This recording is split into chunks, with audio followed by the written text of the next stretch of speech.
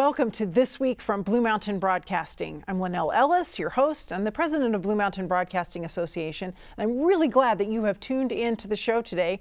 I have some important things to share with you both in our station news segment and with a very special interview with our project manager for the new facility, Keith Carlin, who's one of our board members and a volunteer at Blue Mountain Television. He always brings great energy when he shares with us, and I can't wait to hear the updates from him. So please stay tuned for that. And also, we are going to be spending some time with our devotional thought, and let's start with that right now. Are we living in the last days? And what are the signs that the second coming of Jesus might be near? One day when Jesus was here the first time, he told his disciples many things that would happen before he came back again. And by the way, Jesus was standing in a very special place when he told his disciples what they could expect in the future. Long before Jesus was here in person and talking with his disciples, the prophet Zechariah prophesied about Jesus' second coming when he declared, "On that day, his feet will stand on the Mount of Olives east of Jerusalem, and the Mount of Olives will be split in two from east to west, forming a great valley with half of the mountain moving north and half moving south." Well, guess where Jesus was standing when he told the disciples about the signs of the end? Matthew gives us the detail that he was meeting with his disciples privately on the Mount of Olives, the very place where he will come the second time. And isn't that a beautiful irony? In Matthew, in chapter 24, we have a record of all the things Jesus said would happen at the end of the age before his second coming. And we don't have time to read the whole chapter right now, but I recommend that you take a few moments today to read the whole thing. Here are just a few verses that help us to gain an understanding of what to expect. Starting with verse 4. "And Jesus answered and said to them, 'Take heed that no one deceives you, for many will come in my name, saying, I am the Christ, and will deceive many. And you will hear of wars and rumors of wars. See that you are not troubled, for all these things must come to pass, but the end is not yet. For nation will rise against nation, and kingdom against kingdom, and there will be famines, pestilences, and earthquakes in various places. All these are the beginning of sorrows. They will deliver you up to tribulation and kill you, and you will be hated by all nations for my name's sake. And then many will be offended and betray one another and will hate one another.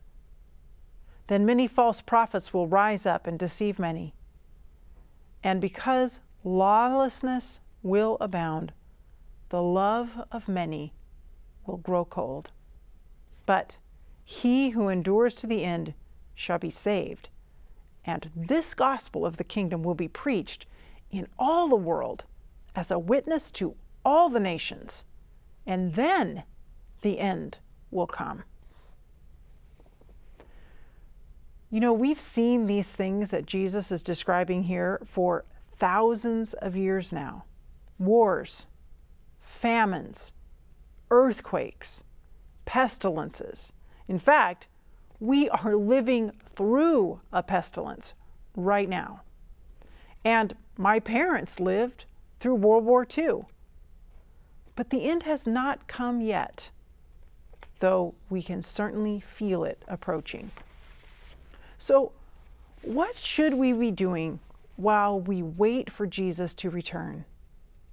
Matthew 24:14 reminds us that we should be preaching the gospel. We should be telling others about Jesus' soon return. According to Jesus, the end comes when everyone has heard. God wants to save as many people as he possibly can, and perhaps that helps to explain the delay in his coming. Also, we should not be passively waiting. We should be watching. And watching is active.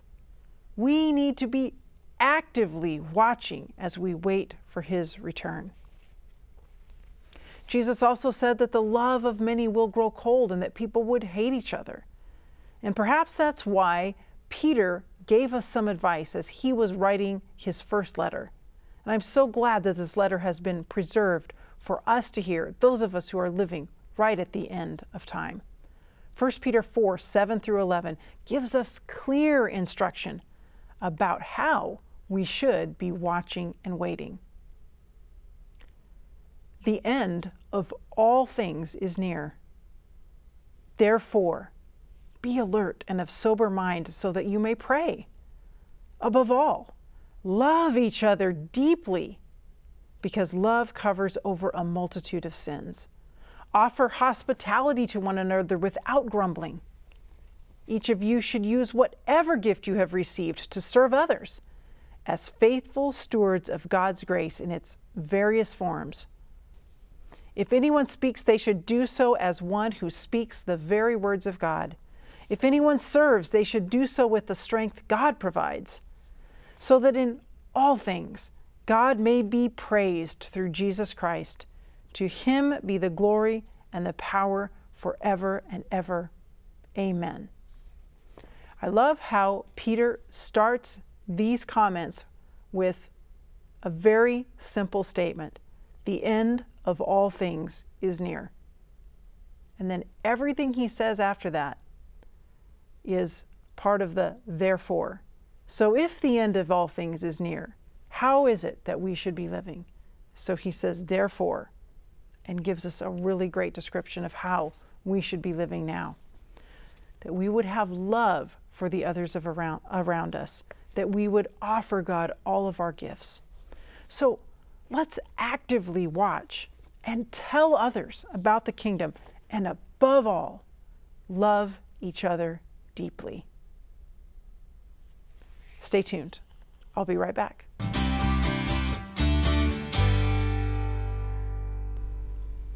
Welcome back. I am so pleased that joining me now is Keith Carlin. He is our project manager for the new facility on Wallula Road. And Keith, you do a lot of volunteering at Blue Mountain Television, and you have this very special role right now. And I'm just excited to have you here because you can share with our viewers updates that are beyond what I know how to share. And so this is just a great opportunity. We've got to find out what's the latest with the move to the new facility. Well, the latest is that about 9 minutes ago, I think it was, or a little more maybe, I was called and said, "Are you going to join us for the interview today?" I was at Wallula. You were. You're so busy. You hadn't gotten here yet. We are repairing equipment so that we'll be ready for what's going to be tomorrow for us now, but what is going to be in the past already when the folks are actually viewing this. Yes. Because on October 20, Wallula is going to see the faces of, I hope, 8 Walla Walla University students coming to help us demolish, ooh, that's a terrible word, internal partitions that are non-supporting that we need out of the way to make room for our studio facility and the storage area that we'll be associating with it. I love this term, partitions that are not, what was the term? Non-supporting. Non-supporting partitions, yes. Walls. Walls, call them walls if you wish, yes. The folks in the know, or the engineers, actually use the term partitions because they're non-supporting. Yes. Walls support, partitions don't. Yes, okay. And these are parts of the old church function around the pulpit, the front of the church. Yeah, so we're talking about what was the sanctuary area in the Yes. building that we have purchased, which now Right. is going to be a studio area. It's becoming a studio It is area. becoming. We've already worked a lot on the flooring. Oh, we've had so many volunteers in there already. We so much appreciate what they came in and did, pulling all of that carpet off the floor. I think Daniel got some pictures of that you may have already shown. And those were people, young people that came in to help us older guys, and they really did the pulling. And it was marvelous. It really was. And we have a lot more opportunity for that kind of thing in the future. Speaking of pulling, you've been pulling something else out of the partitions. Yes, Jim Forsyth and I spent about 2 days taking electrical wiring out of these partitions that are coming out and out of the walls that are behind them, because we're not going to be using any of that for the previous purposes. Yes, All and we of don't this- want that to be in there when students come to help us take those partitions down. That's why we have them out. It's totally devoid of any danger to the students from any electrical or plumbing. And Jim took a lot of the plumbing out. I didn't help him with any of that. He got all of that done himself. And then he and I worked together to pull out this metal shielded wiring that was in the walls. It's an old type of wiring called BX, and it's stuff I used to work with as an electrician years ago, and I hadn't seen any of it for years. But here it is in this building that was built in something like 10 years ago now. So it's a fairly modern building. Yes. We love that modern building. It's so nice to have a building that is not old. It's a nice. young building. It's well built. It's a pleasure to work with it. Yeah. So anyway, yes, Jim and I pulled out the electrical, and we're just about ready now to pull out the baptistry. Jim already did pull out all of the plumbing features, the showers, the sinks, the toilets, out of the areas on either side of the baptistry that are used in every church that has a baptistry. You know, the rooms. Yes. All of that's out. And now all of the electrical is out. And so once we get these partitions down that the students are going to help us do for us tomorrow, for the viewers yesterday or whenever, Yes. it's going to be cleared out so that we can then start actually making the changes that we need to put up a new wall across some of that same area for storage for our units that we'll be keeping in the background behind the scene for our studio use. Yes. So how are we allowed to do these demolition things? We have to have we a have a permit for sheet that? of paper that is on file with the county that they charged us for, of course, fees for everything nowadays. That we have that on display in a little box as they require. So we got the demolition permit. Yes. That was on the 24th of September. Yes.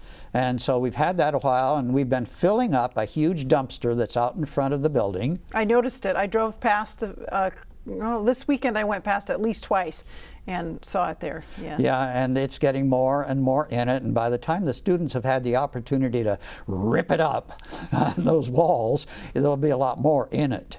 Yes. And we're looking forward to being able to probably demolish just about everything and put it into there and not have to have a second load. We'll see. But if we have to, we do it. Sure.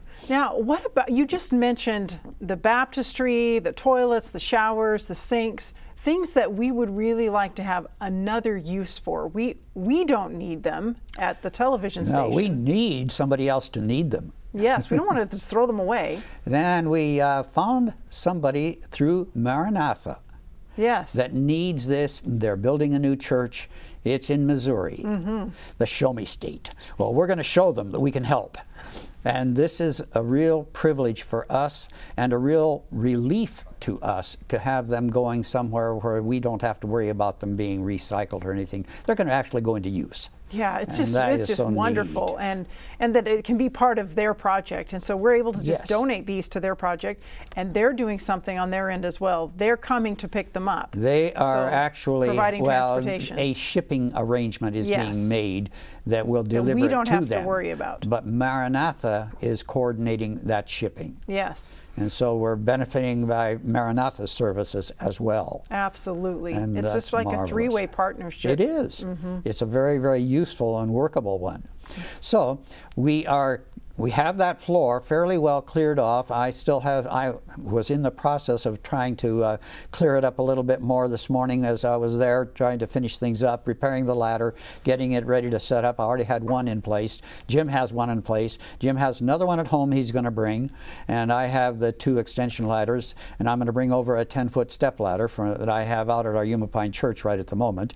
And so we'll have plenty of facilities for them to climb up and take these sheetrock surfaces off these walls that go way up to a 16-foot ceiling. Yes. And so that's why this is important to have long ladders. It's important to be prepared. It's interesting to realize that we have this great blessing of service day from Walla Walla University and these students coming. And it also means we do some pre-work to be ready for them to come and help us with the And I think that we're pretty well at that point. I have one more item to take care of that I need to go out and purchase if the executive committee will approve it, and that's a first aid kit for the facility. That was one of the conditions that I'm one member, I'll approve that. Yeah, you're the prime member. Anyway, that was one of the conditions of having the students come, is that we have a proper first aid kit on site for them in case of a problem. Sure. So I'll be going and purchasing that and making sure that's there tomorrow before they arrive. Very good. Let's see, what else is there? Well, I know that we're actually waiting on, we just talked about a lot of demolition, but there's also another word that kind of sounds more fun called construction. A building permit. Yes. Yes, and we are in the process. We have actually started, the first step has been accomplished. It's called a pre-submission meeting, or pre-application meeting, that the county suggests. In fact, they actually require on any commercial facility, which we are. And we went into that with expectations that it would not be too big a problem. There was 0 problems. It went beautifully. We checked all their boxes. And so that is in place. That's behind us. The next steps that I am going through right at the moment, I just talked yesterday with the contractors in Spokane that will be providing, or could be one of those that would provide, don't know for sure who is going to do it, a lighting grid support for the lights in the studio. I now have the weights on those pipe systems that are going to be up there. There'll be 3 of them, 2 on the sides and 1 in the middle, a little higher. They're not light. The ones on the sides that are the smaller ones weigh 700 pounds each, and the middle one weighs 1,400 pounds. Okay, what are we supporting them from? Trusses. Yes. Trusses. Oh, wait a minute. Do they have the strength to support them? So when Lowell has completed giving me a list of the weights of the lighting fixtures that are going to be hung from that lighting grid, then I'll take that composite of information to the people that designed those trusses to begin with, or at least to an equivalent company right here in Walla Walla, and find out if those are adequate to support. Yes. Now, in talking with the people at Spokane, they tell me, well, if you put a unistrut across multiple trusses and hook it to all of them, and then you pull it down, you can actually support from that truss. And you don't have to drill into each, into the unistrut is what we'd actually be supporting from. Then you don't need to actually drill into the trusses themselves, except to mount the unistrut piece. And so you're distributing the load beautifully across a bunch of trusses. And this is a good example of the details that's what you pay me so much for. Yeah. His huge volunteer salary. We have just a short bit of time left, but maybe you could tell us briefly about something that happened just today that's really important. You're talking the problem transmitter. Yes, I am. We have one of our 3 transmitters that has been misbehaving like a tantrum child. Yes. Well, there's reasons for it to have been happening. It's old, it's out of date in design, and it's aging performance is not acceptable. We are going to have to replace it. Yes. And Jim has been, for yesterday and today, devoting the whole time to learning this process and what we can buy. He has found a very high qualified unit, actually 2 possibles, but one in particular that both he and I agree has all of the technical capabilities that are needed. Now, folks, this is something that requires money. Yes. A piece of change that's more than you spend at the dime store.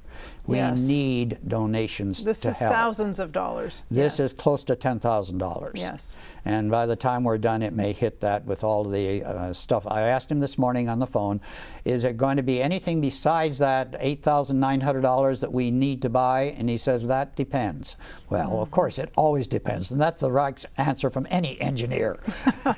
And the executive committee has already met electronically and voted that absolutely we have to purchase this transmitter because we must stay on the air. Lynelle. Oh, that's wonderful But now news. this goes to the viewers really, because we did not have, close to $10,000 available, sitting around waiting for a new transmitter. No, we were not expecting this to go down. No. So this is an additional cost, and so we're making an appeal to you. You can send a gift specifically marked new transmitter because we have to stay on the air.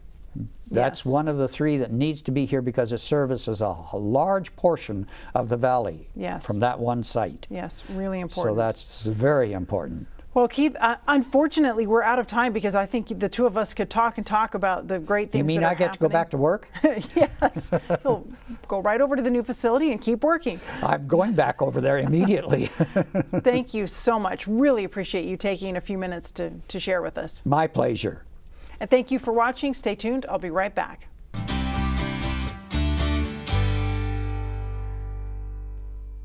Welcome back. It's time now for an update in our station news segment. I've got to tell you about a program that's airing right now on Blue Mountain Television.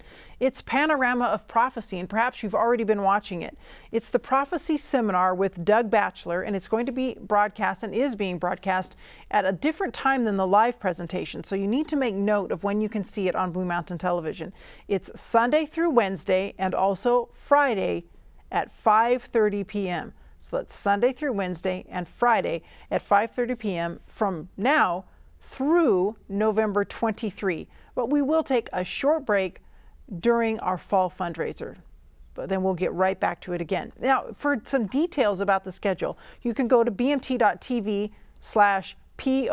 That's for Panorama of Prophecy. So visit our website there for the complete schedule. Here's a little description of what the program's like in case you're kind of wondering, do I want to tune in and watch that? It explores the pages of God's Word with Doug Batchelor, and it helps us to get a clear and trustworthy and logical answer to some of the most pressing questions that we have right now about life, about prophecy, about the last days. And you'll not only get this sort of life-changing panorama of what the future will bring, but you will also gain very practical tools about what you need to thrive, not just survive, in these challenging times.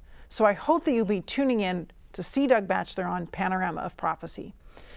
Also, we want to let you know that we have a very special presentation of a film that tells the story of the early Seventh-day Adventist pioneers. It's called Tell the World. This is really a great drama that shares about the beginning of this faith movement. And it's going to be aired on Blue Mountain Television this Saturday evening at 7 p.m. Very, very special program, Saturday at 7 p.m., Tell the World. So hopefully you can tune in for that as well. And as you already learned when we were talking with Keith about what's happening with the new facility, we've got volunteers during Walla Walla University's Service Day coming to our new facility to help us with some of our demolition. And it's just so exciting for us to see these college students involved in what we're doing at Blue Mountain Television.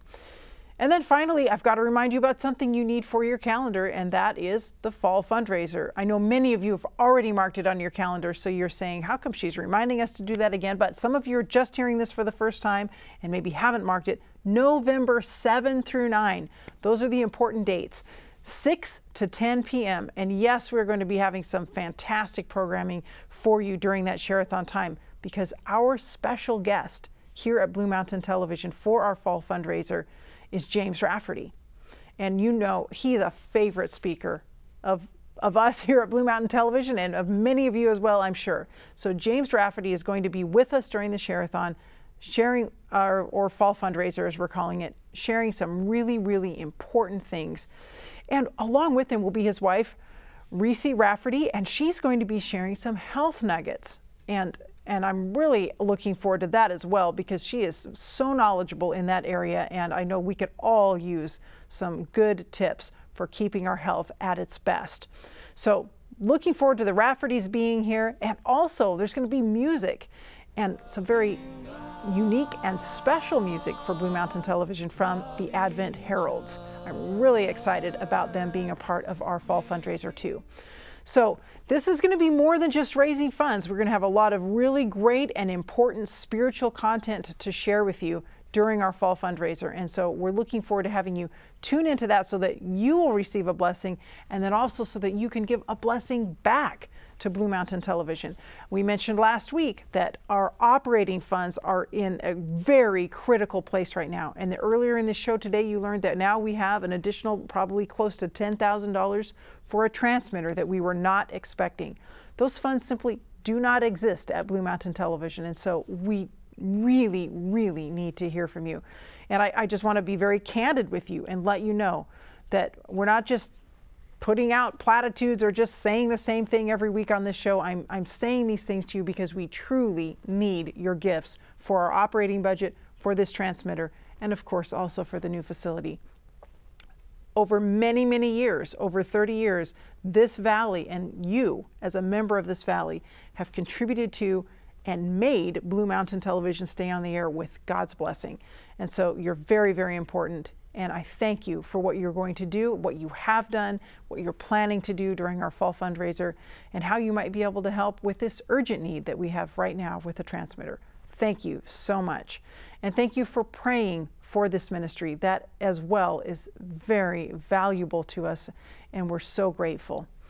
And I want to thank you for watching the show today. Appreciate you tuning in, and I hope to see you next time.